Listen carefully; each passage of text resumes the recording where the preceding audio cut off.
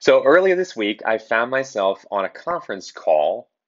I had been invited to speak to Peter Eisenberger, who is one of the creators of direct air capture. He is one of the founders of Global Thermostat, which is one of the leading direct air capture companies.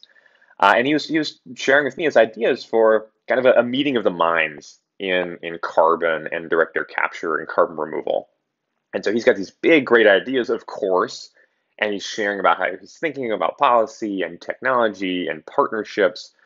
And suddenly he stops and he asks me, Tito, what do you think this conference should be about? And so I thought about it a little bit, right? I paused and I was like, well, I could just sort of say, oh, all those ideas sound great, right? Of course they do.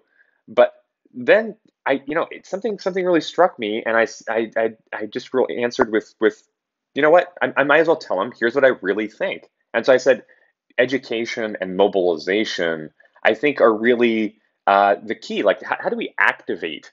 How do we activate more people? So how do we give people the tools they have to have more conversations? Who knows where those conversations will go? But there's so much that we have to learn in terms of bringing more people on board, and then seeing where they take these new ideas. We have so many facts and data points and things, but now it's time to take action. It's time to mobilize and to do stuff with all this knowledge and information that we have. We need to create more entrepreneurs. We need to create more customers.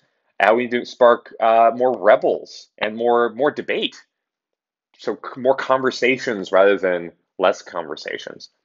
I think that the hacker ethos is kind of in there. It's let's start to take steps. Let's start to try things. Let's be relentless about solutions to problems, about identifying challenges and then going after that, and using any tools that we need, any ideas that we need, any people that we need. Let's start bringing those together and come up with solutions. So that's why I think in terms of a meeting of the minds for 2020, I think really it needs to focus on activation. So that's my thoughts. I'd love to hear how you would think about this topic. What do you think is in terms of a meeting of the minds for 2020 in carbon removal? What topic do you think we should be talking about? How would you have answered this question? And also, I'd love to hear more big questions from people. So if you have a big burning question that you'd like me to take a shot at, I'd love to hear the question. I'd love to share an answer out back to you. So hit me up in the comments, and look forward to talking to you next week.